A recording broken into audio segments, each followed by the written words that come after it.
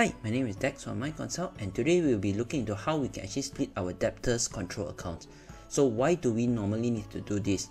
It is actually because maybe we are a group of companies and we have a large number of intercompany transactions. That means company A bills company B, company B bills company C. Alright, and we also want to separate what is owing by intercompanies and what is separated by owing by who are your actually trade debtors, who are your actual trade debtors. So to do this, all we just need to do is come here to account maintenance, or you can come up here to GL and come here to account maintenance as well. Alright, so let's say we click here account maintenance.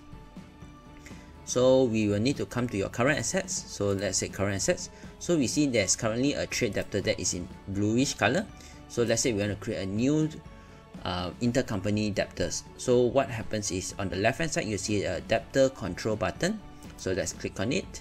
So here we can actually come up and we put 301000. Then we can put this as intercompany debtors. Okay, so then we just press save.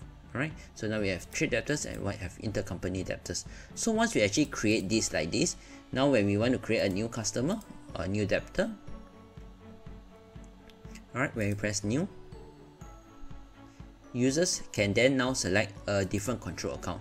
So let's say example company B is a intercompany, so we press intercompany debtors and we can put this is company B. Alright, so then this is your intercompany debtors, and then when you do billings, the amount owing will go to the necessary or the actual chart of accounts.